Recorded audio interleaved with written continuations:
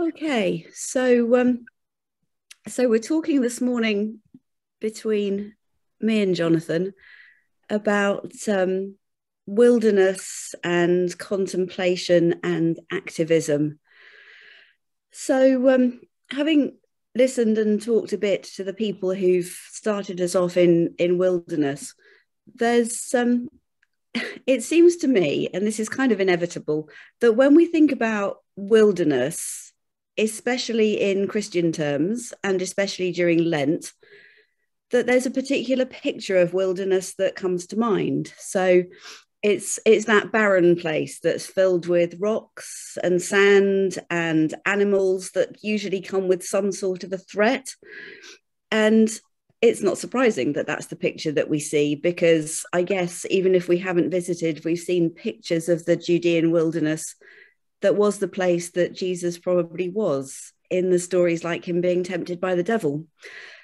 But if I find myself reading something like The Week, which we get in our house, and you get adverts for expensive holidays, and I see that there's a disconnect between that traditional Christian view of the wilderness and the view that offers, at vast expense usually, the wilderness experience that it seems that lots of people are looking for.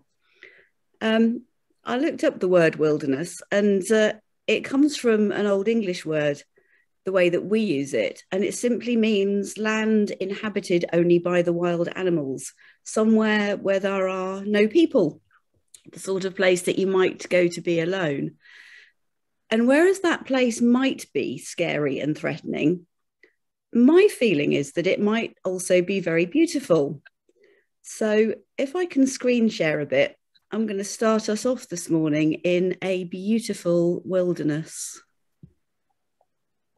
Can you see this? Somebody unmute themselves and tell me if you can see. Oh, hang on, what's going on here? It's all bright and clear, yeah. Yeah. Oh, yeah. Are we currently in the Cairngorms? With flowers. That's a good place to be. It's cotton grass.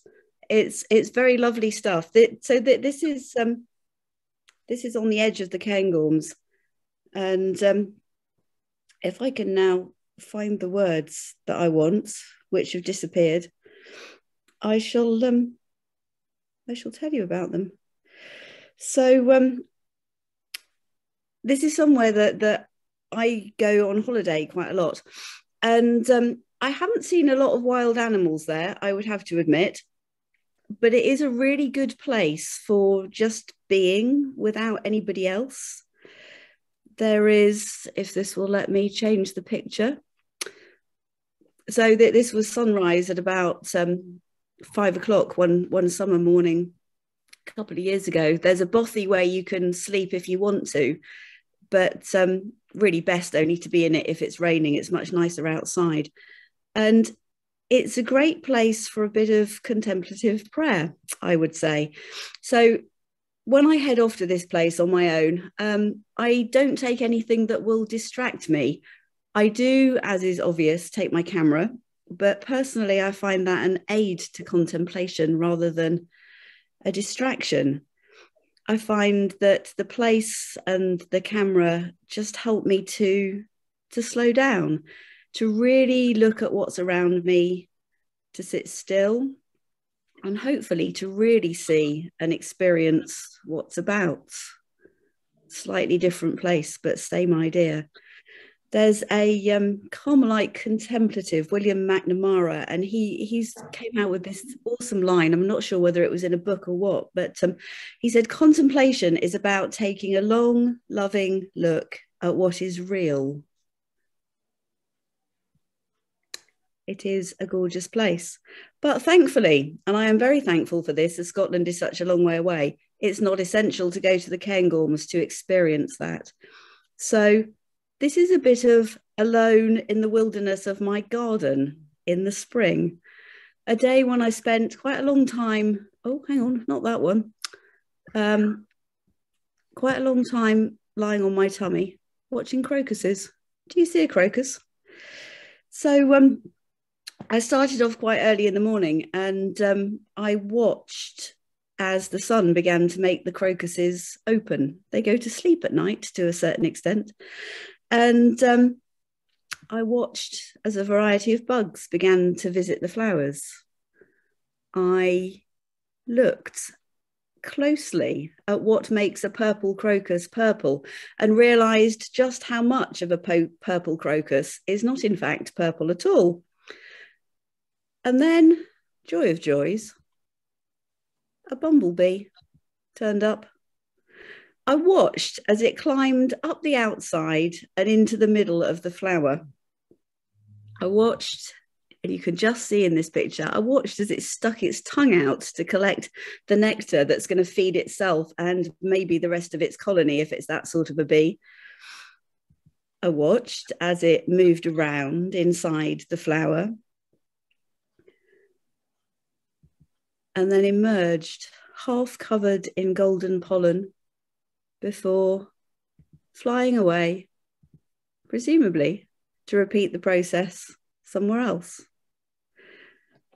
I find that when I take time for that long, loving look at what is real, that what I find is not only awe and wonder at creation, but also a deep sense of connection with the natural world, yes, and connection with the God who made it. And then I find that because of that sense of connection and the love with which I have been looking, that I begin to care deeply, and that changes me. I see the beauty. I let it touch the depths of my being. And because of that, I can't walk away any longer, and I'm compelled into some sort of action. There was a lady called Nan Shepherd who did lots of writing, but she spent 40 years of her life living, looking, walking, writing about the Cairngorms. And she said this: however long I walk on them, these hills hold astonishment for me. There's no getting used to them. So for me, perhaps what makes, or part of what makes, a contemplative activist is simply sitting and looking and allowing ourselves to be transformed by what we see, and letting that transformation compel us into some sort of action. So I'm going to hand over to Jonathan now to do a bit of talking, and he's going to talk about a different sort of sitting. So I'm going to say something really about sitting in prayer, in contemplation, and sitting in protest. We hear that when Jesus saw the crowds, he went up to the mountain and sat down and began to teach. So here I am. I'm at another Insulate Britain action and sitting down again. I'm sitting cross-legged on the ground, trying to keep calm, flanked on either side with other determined road blockers. We don't talk though, just keep silent, staring ahead, focusing on a fixed point, feeling the cold seep in from the ground. We notice the anger, the chaos we've created, hearing the horns, the constant swearing, the occasionally more nuanced. We sympathize with your cause, but this isn't the way to achieve your aims. I feel scared, guilty, but determined to stay seated, stay focused. You know, it would be easier to stand up and talk to people, talk to the assembled media, be distracted. But it's not what I'm called to do. What I've pledged to do is just sit. Do nothing. Be powerless. Just wait and surrender to the present moment. So I sit.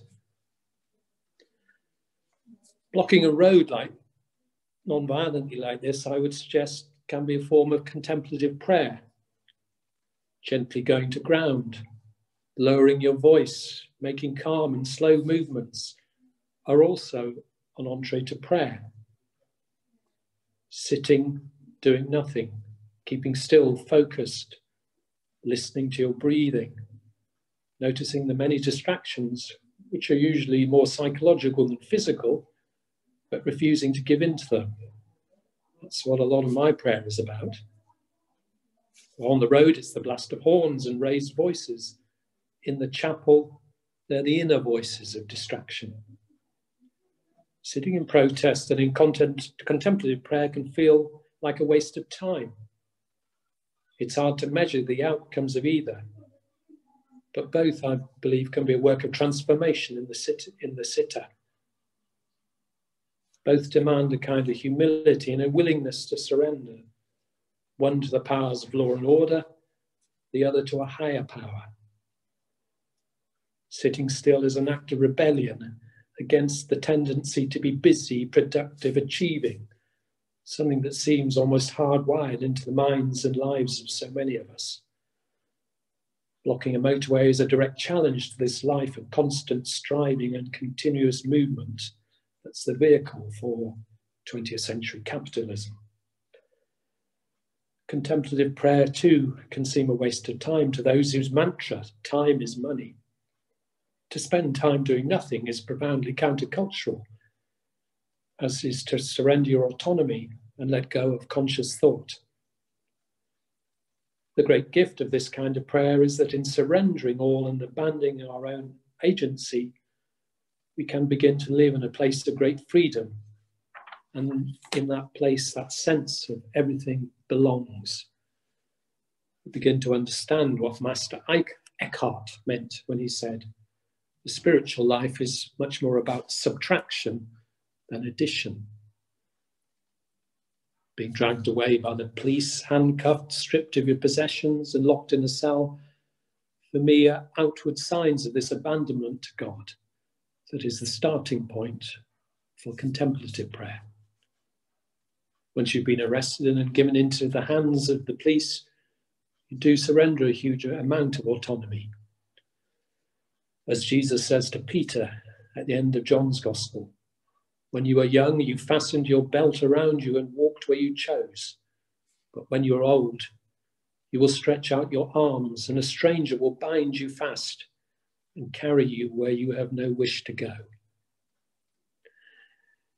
If contemplative prayer is about submission, then non-violent civil disobedience can lead us to understand this more fully. In the Garden of Gethsemane, Jesus brings the two together. Not my will, but yours be done. Is Jesus abandoning himself into God's hands just before he non-violently and willingly gives himself into the hands of the temple guards? Sitting on the ground can evoke humility and remind us it is from dust you came and to dust you shall return. And it's, of course, the rich humus or topsoil that all human life depends on for food and sustenance. When I sit in a roadblock or in a prayer vigil, I think there's no difference between the two because one feeds the other. Sitting enables a subtle shift away from the protest of standing up for the earth and all the attendant temptations to be seen as virtuous or an eco-warrior. It encourages my ego to get out of the way and the power of God to work through my weakness, living out of what John the Baptist says, he must increase, I must decrease. Sitting reminds me that I'm really quite small and powerless. But paradoxically, this can lead to a greater sense of dependence of God on the power of God. In Luke 10, it's not Martha's activism that Jesus commends, but Mary's sitting and listening. But I think in prayer and protest, we can bind the two. One feeds the other. Sitting reminds me that if I want to change the world, and the way the world is, and to confront the principalities and powers at work in our death-dealing economic system, I need to be transformed too. So I sit. And now back to you, Hilary. Thank you. So, yeah, different people, different experiences, obviously. But for me, I'm sort of going back to Luke chapter 5, where this is the contemporary English version translation. He says, Jesus would often go to some place where he could be alone and pray. And that says to me that Jesus knew what all rebels know or should know, that regen is important. I know that not everyone's experience will be the same as mine, and that not all of us do regen the same way. And obviously that's fine. But for me, contemplation is a big part of it. There's a great story about a priest who sees an old man come into his church every day. The old man just comes in and sits down for quite a long time, doesn't appear to pray or talk or do anything. And after watching him for quite a while, the priest goes to the old man and says, what is it that you do in church every day? And the old man says, I just sit and look at God. And the priest is a bit confused by this. So he says, and what does God do? And the man answers, God looks at me. I think taking time out to sit quietly and alone, simply gazing on God and letting him gaze back at us, can be hugely resourcing, a real part of regen. It can ground us, grow our roots, build our resilience for when we go back out into action again, if that's what we do. And that doesn't simply mean spending a week or two at a rebellion and then going home and needing to crash out quietly for the following week to get over it. It can also mean finding half an hour within the rebellion to just go off for a quiet cup of tea somewhere and really savor it, concentrate on it, enjoy it to the, blocking out everything else, just contemplatively drinking your cup of tea, or perhaps taking 5 minutes to sit with your eyes closed and your back against a tree in Parliament Square. Contemplation, I think, creates a sustainable culture. It sustains us. It reminds us of why we do what we do. And it prepares us both for present protest and for whatever the future might hold, and for the uncertainty that there is within that. Thomas Merton talked quite a lot about the way that when a person withdraws from the world, and he wasn't just talking about religious community, that they're not insulating themselves from the reality of the world, but through contemplative prayer, they're actually becoming closer to the reality of the world, doing less in order to become a more involved part of everything. And that's deeply countercultural, isn't it? In this world that's all about capitalism, consumerism, growth, more, stopping and doing nothing or seeming to do nothing is a huge challenge to what's considered normal. We see that when we keep vigil and people stop to ask what we're doing, and quite often they're surprised, but also quite often their reaction is really positive, as if they get what we're doing and see something in it that they might want, but don't quite know how to go about it. When Jesus talks to his disciples in John 17, he talks about being in the world, but not of it. And when we choose contemplative prayer, I think we embody that idea of being in the world, but not of it, whether we're alone on a mountainside, at home, in the garden with a load of crocuses, or in a more public place like the vigil where some of us have been in the last 2 weeks. And I'm going to hand back over to Jonathan at that point. Yeah, just a few more thoughts. I think it's really important to say that, I don't know, I don't find contemplative prayer easy. Doing nothing easy. It's difficult. I don't think it's something you can ever be good at, really, or because it's not about achieving. It's just about being. It's about being faithful.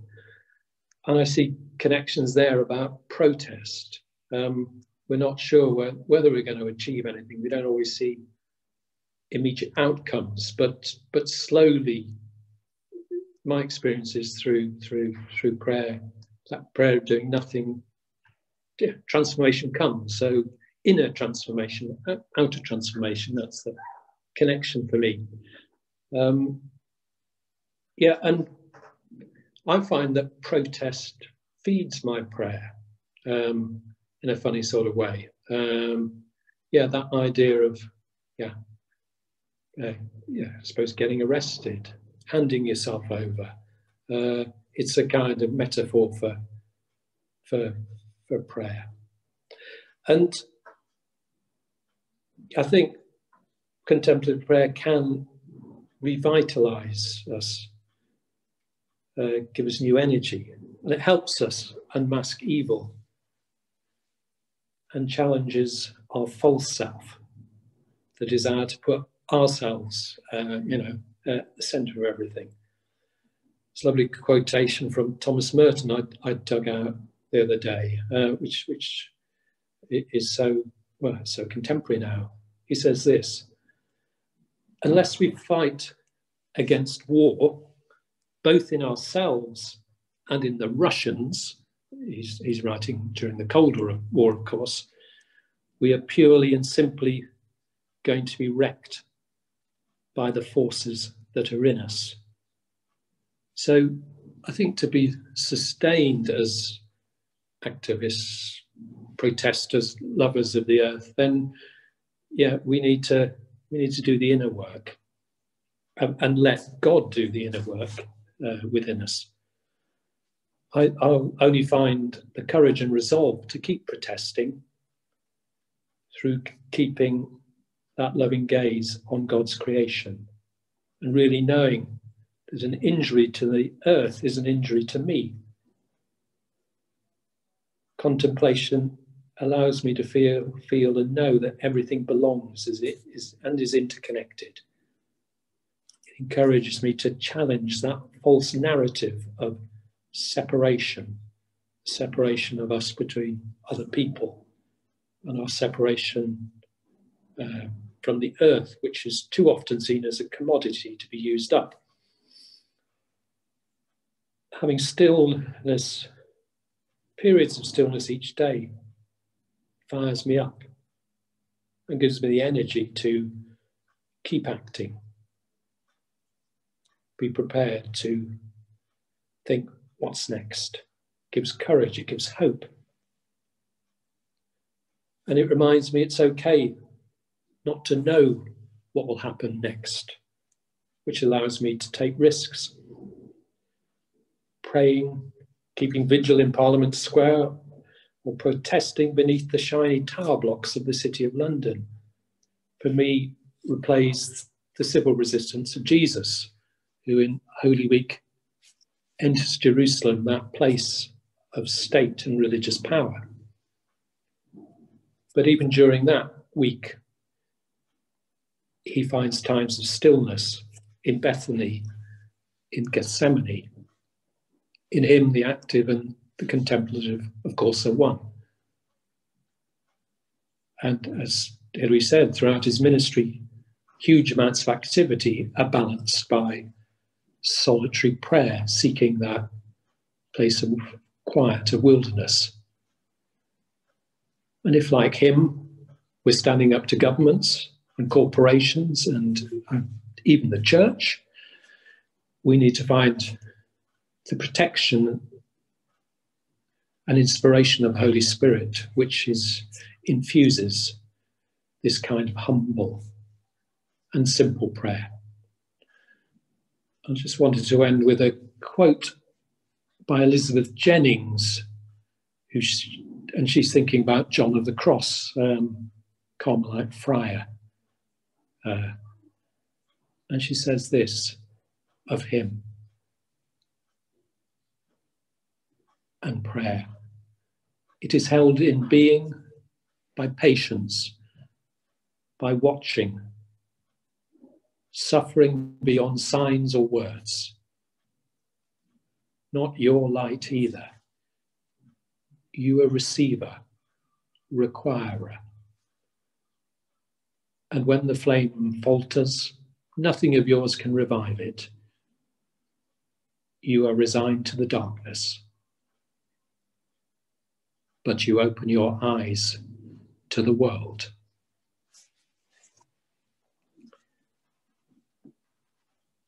So Hilary's now going to, I think, get us into some breakout groups, and maybe we've got some questions too.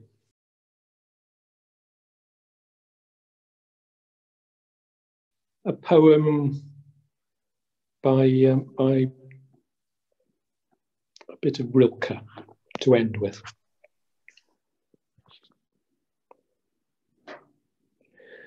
You sent out beyond your recall, go to the limits of your longing, embody me, flare up like flame, and make big shadows I can move in. Let everything happen to you, beauty and terror. Just keep going. No feeling is final. Don't let yourself lose me. Nearby is the country they call life. You will know it by its seriousness. Give me your hand. Amen.